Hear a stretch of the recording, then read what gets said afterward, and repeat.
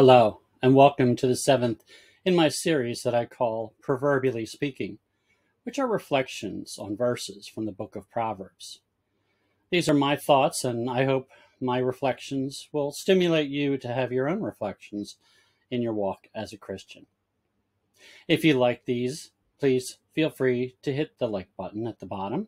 And if you haven't subscribed yet to the Northfield Church of Christ's YouTube page, please hit the subscribe button, and you can also see content that we do in regards to our Sunday morning worship service, our Sunday morning Bible study, as well as a Sunday evening service performed by our pastor, Mark Syme.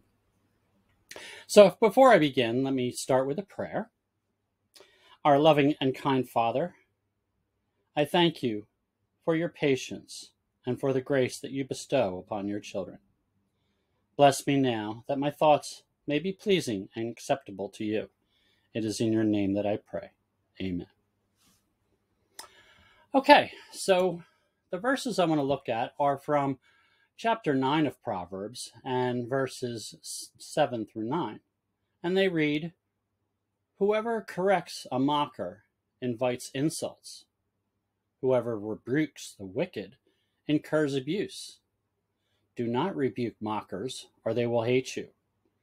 Rebuke the wise, and they will love you. Instruct the wise, and they will be wiser still. Teach the righteous, and they will add to their learning."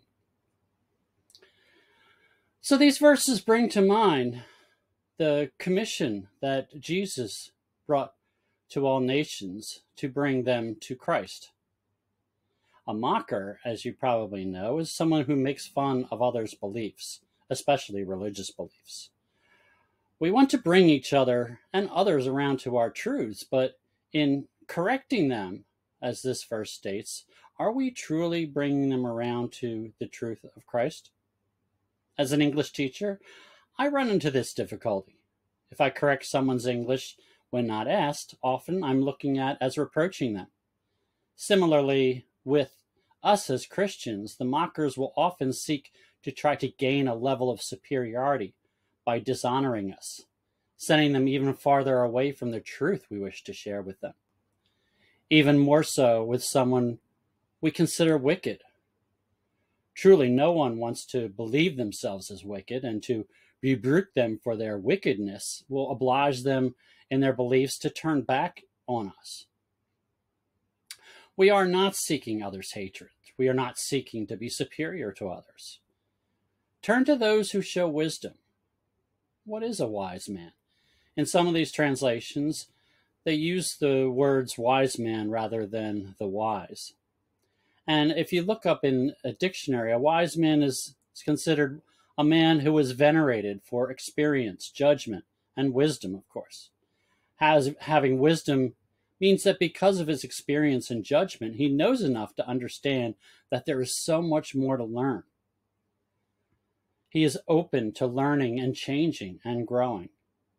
The wise man is someone of the mind to listen, to come to know what he doesn't know. There is also online what's called the Urban Dictionary, which is an online dictionary of the latest slang. In this, there is a definition for a wise man, and it's someone who is typically very passive-aggressive and is unable to discuss his or her feelings and issues with those whom have upset them, instead resorting to the act of posting derogatory remarks on social media.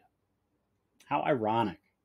The definition refers specifically to social media, but my point here is that they are not open to discussion, especially if it contradicts their feelings or beliefs.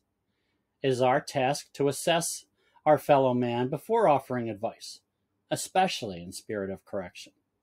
As always, perhaps it is better to show by example of who we are and be open to share when they're ready to come to us. These are just some of my thoughts, and I hope they helped you as well.